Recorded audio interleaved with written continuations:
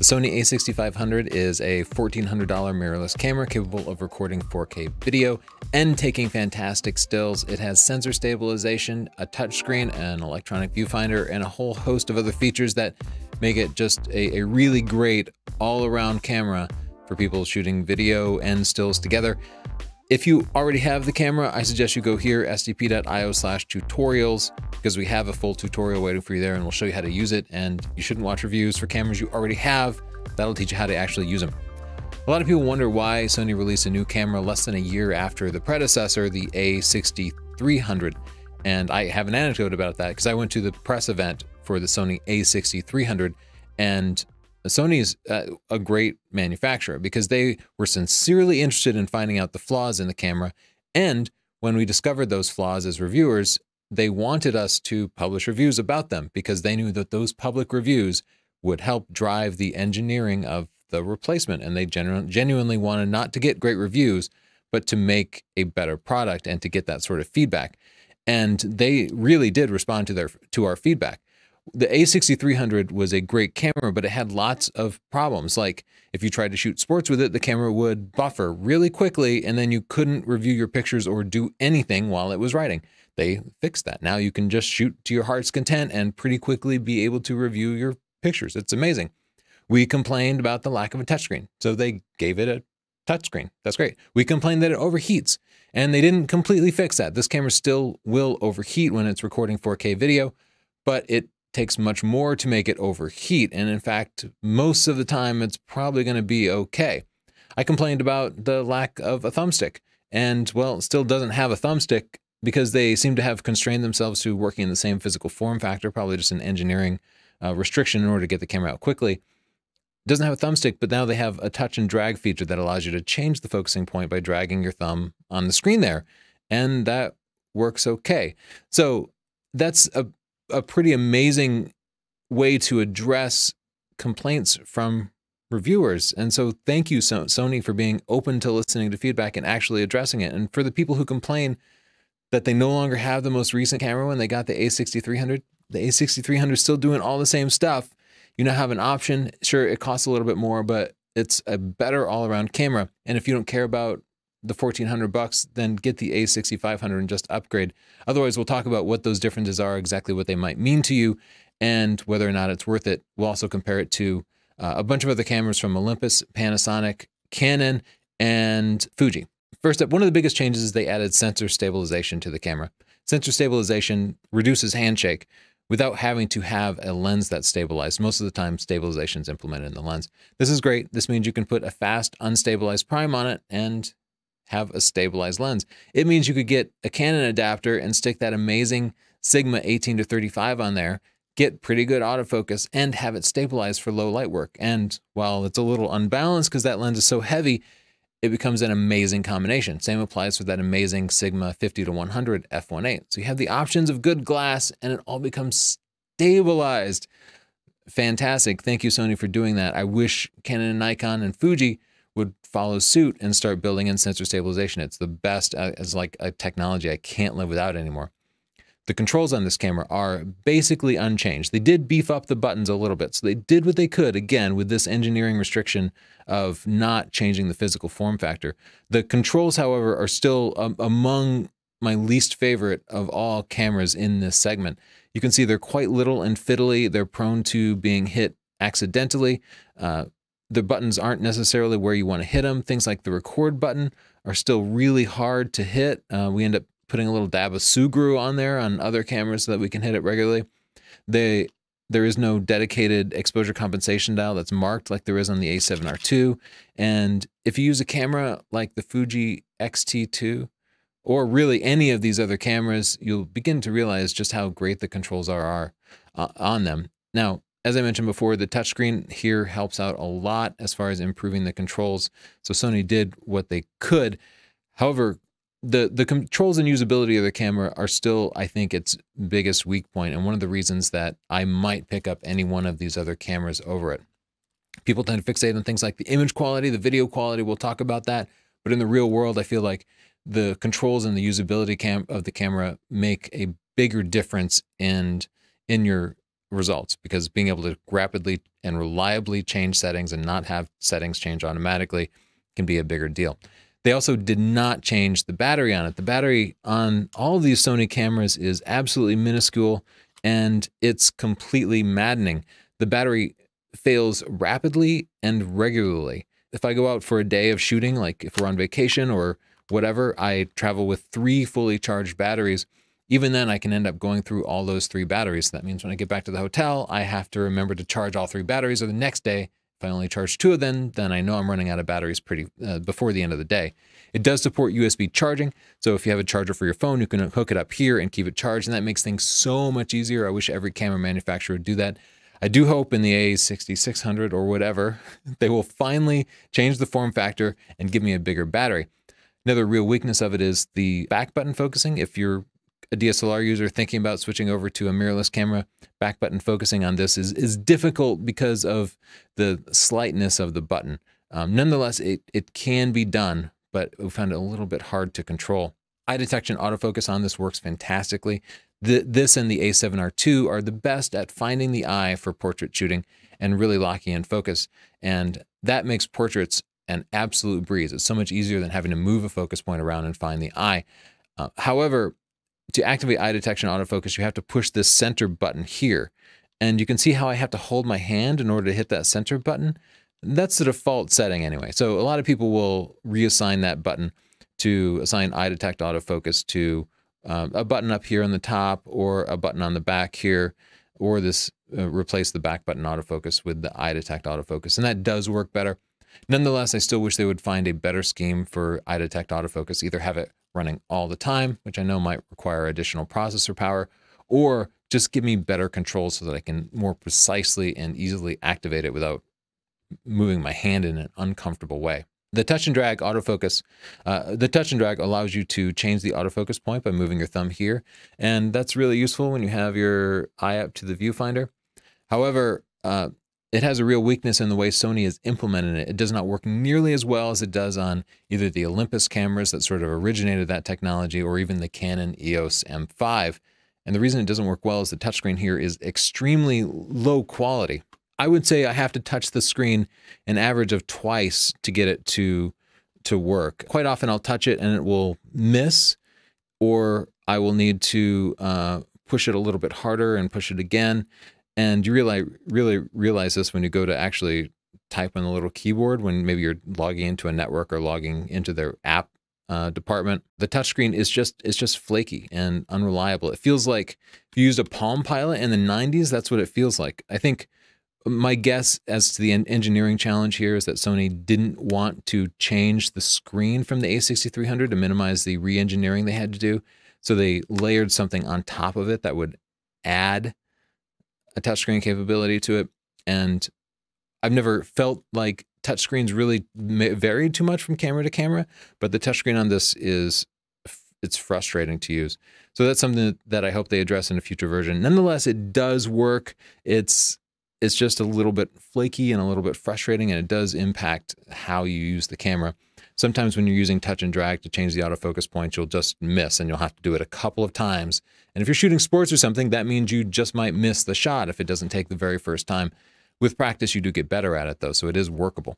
The viewfinder is among the best for mirrorless cameras. This is the electronic viewfinder that we see up here. I love the fact that it's on the left side of the camera, like a rangefinder. That means that it doesn't smash against my nose. I know some people prefer to use their left eye. If you use your left eye, it's almost impossible to do. You might be happier with a DSLR style camera that has the viewfinder in the middle. But for those of us who favor the right eye, and most people do, I think it's absolutely great. It's not as crystal clear and bright as the Olympus E-M1 Mk II or the Fuji X-T2 or even the EOS M5. Nonetheless, it is a good and usable viewfinder. It just doesn't have that like better than life quality to it. The screen on the back here is, as I mentioned, is a touchscreen. And I feel like when Sony added, you can see how marked up it is with fingerprints and stuff. It kind of perpetually has this, worse than any screen I've ever had on a camera. I feel like this layer that adds the touchscreen to it has greatly reduced the viewability of the camera, especially in sunlight. And in fact, I found it to be impossible to use on a sunny day outside. even in the shade, whether you're in the sun or the shade, even if you cover it with your hand like that, you just can't really make out the screen. It's what you will instead see is a reflection of your hand as you're trying to hold your hand over it. You will not be able to make out the screen. It's extremely hard to use in bright light. That can be managed because you also have the viewfinder. So as long as you're comfortable holding your eye up to it and using that, no problem at all. But if you're the type who always uses the back screen, if you are coming from using a smartphone and you tend to hold your camera out like this, you're going to find it hard to use. If you frequently work from a tripod and you want to be able to tilt the screen out or hold it down like that, again, it's fine for night photography. It's fine even on like a dim day or indoors, but outside in full sunlight, it's practically unusable. The a6300 was actually better at that, or any of these other cameras seem to have screens that work better in full sun. The focusing on it is improved over the a6300 and among the best in class. For things like tracking moving subjects, it works extremely well. The eye detection focusing works better than anything else. So if you're thinking about a focusing system for portraits, it's absolutely fantastic. And though I mentioned it's clumsy, the touch and drag to change autofocus points is useful and does drastically improve the usability of the camera over the previous generation, the a6300, that required you to kind of push these directional pads around to change your autofocus point, which took far too long and really made it almost impossible to use in a lot of different sports photography scenarios. The image quality of it is essentially unchanged since the a6300, which was essentially unchanged since the a6000. But the good news is that it's best in class. It's absolutely fantastic for an APS-C sensor. So there's nothing really to worry about there. We never had any complaints about the image quality. If you want to see a detailed overview of how it compares to other cameras, including full frame cameras, watch our a6300 review. I will just add that at $1,400, it's very close to the price of full frame cameras like the Sony a7 Mark II. You will get better image quality out of those. You'll have about half as much noise at a given ISO. And especially if you're using Sony's full frame G Master lenses, you'll get sharper and more detailed results.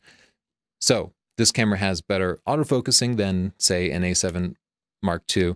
But the A7 Mark II is going to produce better images if that is your primary concern. You might also look at a bigger camera like a Nikon D610, which also has full frame.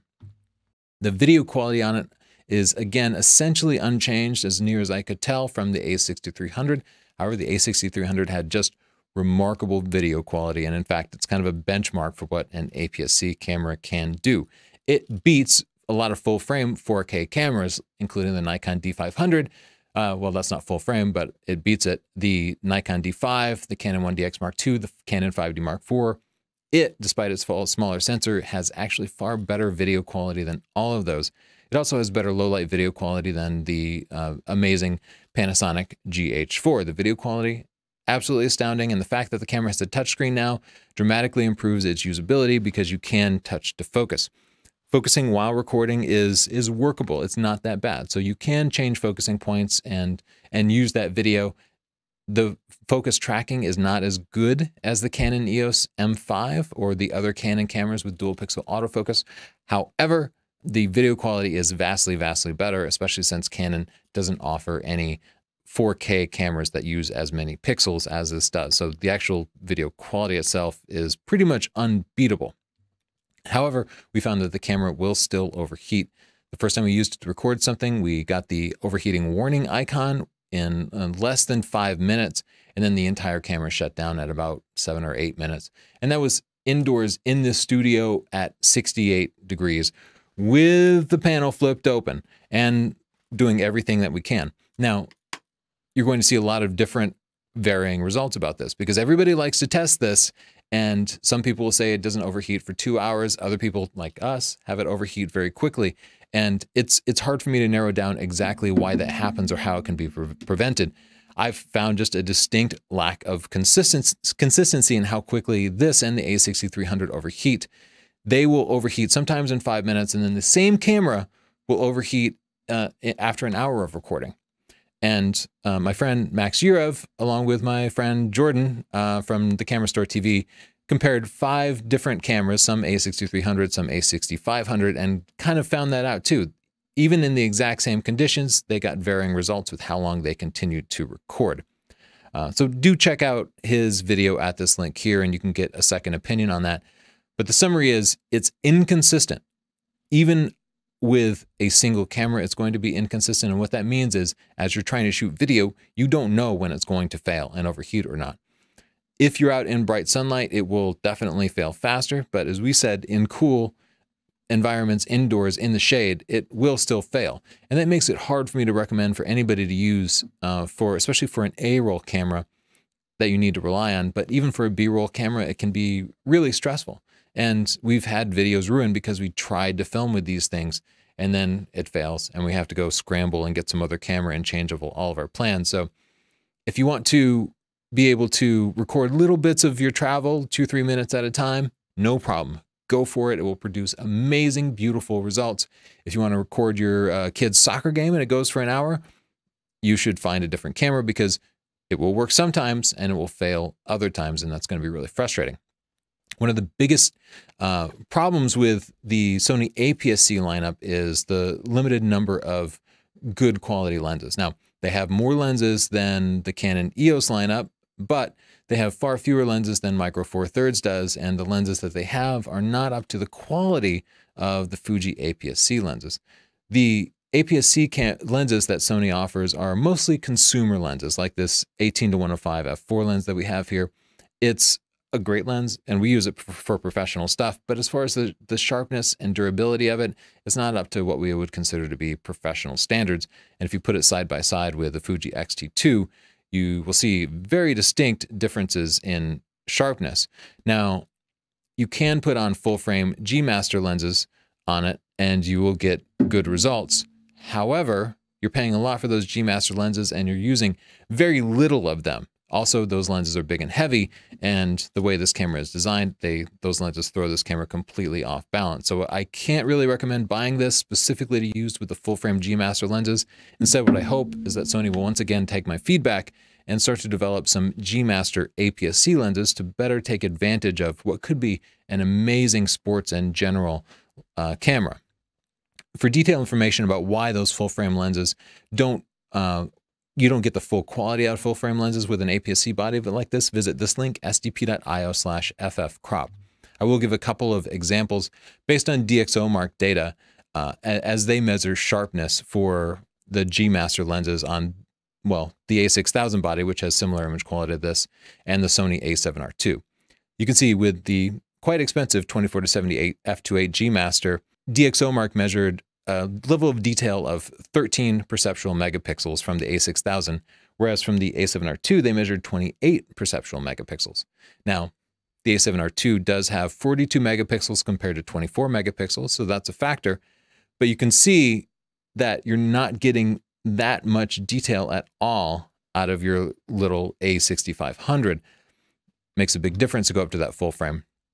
Similar results when you look at the 70-200 f2.8 G-Master. The a6500 produces only 14 perceptual megapixels of detail, whereas the a7R II produces the full 38. So more than twice the amount of detail you'd be getting by upgrading to a full frame body. It's something to consider as you're allocating your budget. At some point, you're going to want to jump up to a full frame body to really utilize those lenses. And if you're planning to stick with the APS-C world, if you don't have the budget for full frame, maybe instead you should look at the Fuji X-T2, which does have high quality native lenses.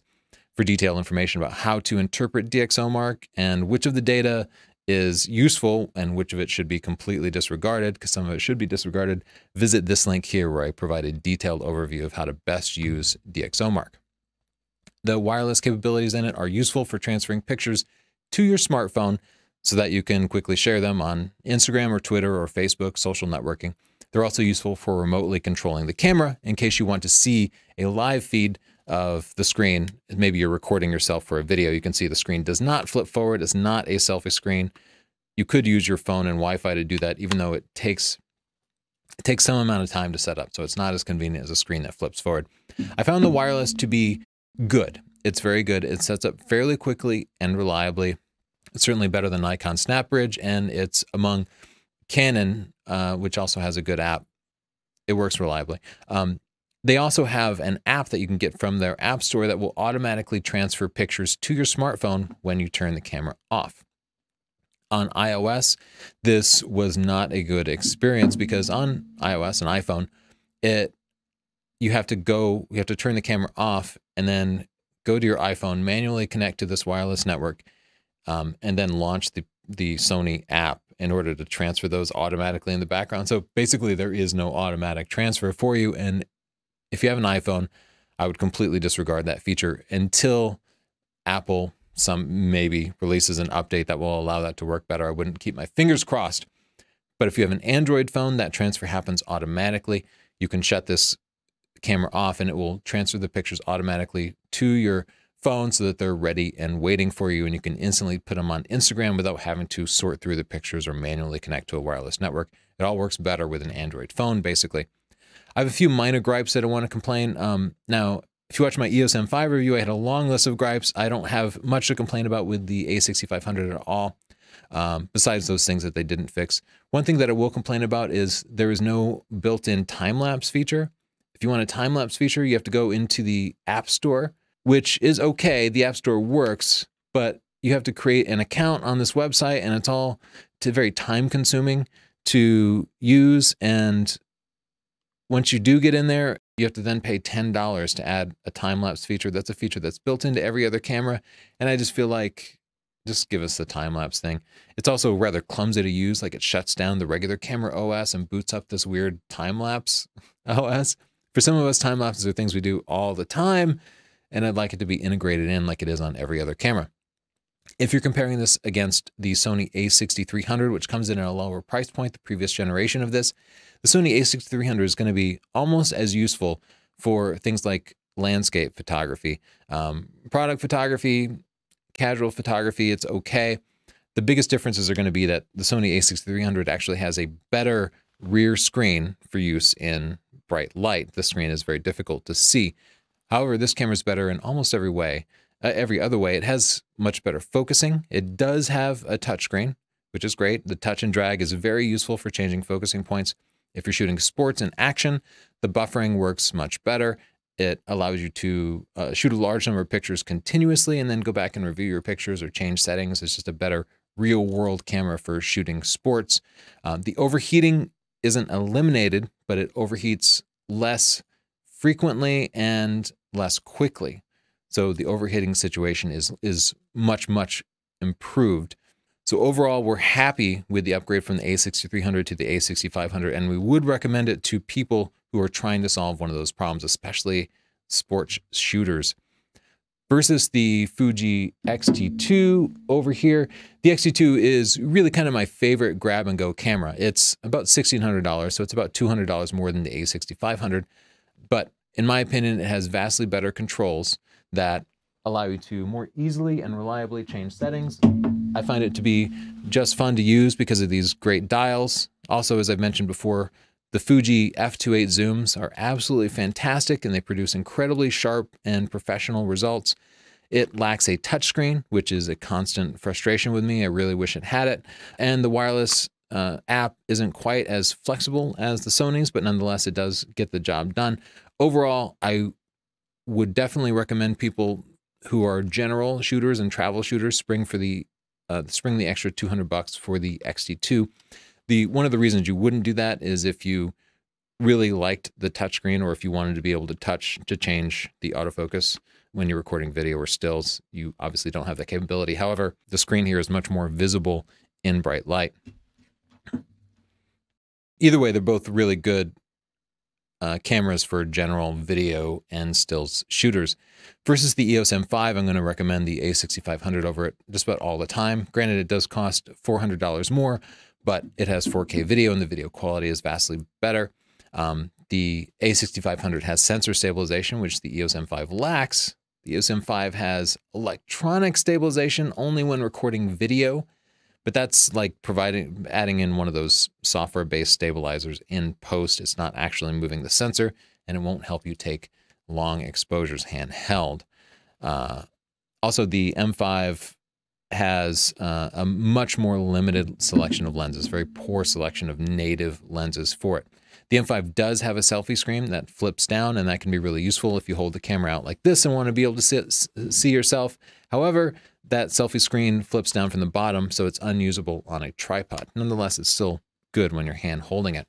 I also want to mention the Panasonic G85, which is a powerful camera that includes many of the features of the a6500. It has sensor stabilization, 4K video, and it's actually a little bit less expensive than the a6500. It's a micro four thirds camera, so it has a smaller sensor, but you can completely make up for that with the wide variety of faster and higher quality micro four thirds native lenses. So you're using lenses designed for that format, and they have nice fast zooms like f2.8 zooms. So I feel like you can actually get better image quality out of the G85 until, that is, Sony decides to make some higher quality APS-C glass. So if you're looking for video in particular, I'd steer you towards the G85 because it has almost all those features, and it has a screen that flips out from the side. Now this is my G7, so it's not a G85, but they're made by the same company and similar in many different ways. The G7 is also worth looking at if you're looking at a video camera. It happens to be less expensive. It doesn't have the sensor stabilization, but it's also a great 4K video camera. Versus the Olympus E-M1 Mk II, an absolute monster of a mirrorless camera with just a huge grip, and it's absolutely built like a tank. I really like the E-M1 Mk II. However, I think the price point is kind of hard to justify at a full $2,000.